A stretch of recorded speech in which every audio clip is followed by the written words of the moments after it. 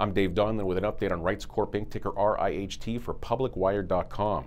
Rightscorp Inc., the leading provider of monetization services for artists and holders of copyrighted intellectual property, announced that it plans to expand its reach in the film, television, and video markets with the appointment of entertainment industry veteran Gregory Novak to its board of advisors.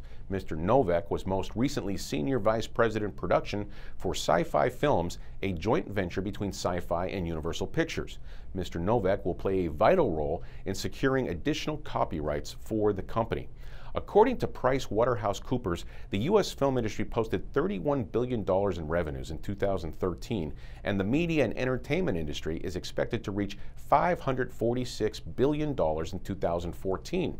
While the U.S. has the largest M&E industry in the world, it is hamstrung by piracy that has spilled over from films, music, TV shows, and has worked its way into streaming services. The digital theft of music, movies, and copyrighted content accounts for 22% of global internet bandwidth, according to the Information Technology and Innovation Foundation.